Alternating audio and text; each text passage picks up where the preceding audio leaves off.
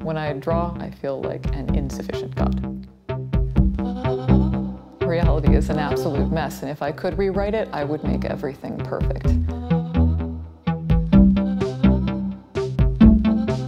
My name is Wesley Allsbrook. I am an illustrator, an art director, and an artist. I didn't love VR until I could work in it. There's something that's sort of really compelling and really addictive about it. I'm never going to reach the edge of my page. I'm never going to run out of space to draw.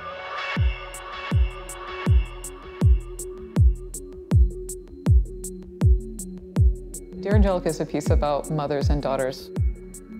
My relationship with my mom is a lot more in Dear Angelica than it looks like it is.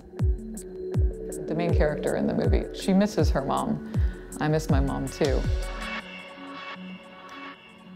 My relationship with my mom is really fraught.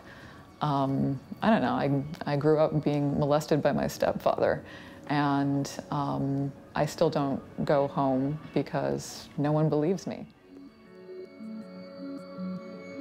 When I was little, I wanted to draw a door in the wall and walk through it. I wanted a flying car to appear at my window and to step into it. I like doing work about women because it convinces me that I'm real. It convinces me that things that have happened to me have actually happened to me.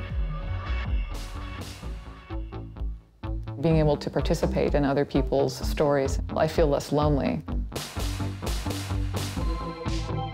Because tech has the issue of orienting male, it compensates by attempting to feature women's faces and women's stories. There's no reason that women shouldn't capitalize on that. So if you're other, you should get on board. You're the one who determines what your story is, and your story is different, ideally, every single time.